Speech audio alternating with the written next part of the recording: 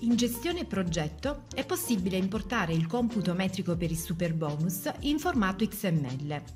Una volta importato il computo metrico, viene generato automaticamente il piano economico con il controllo dei massimali di spesa.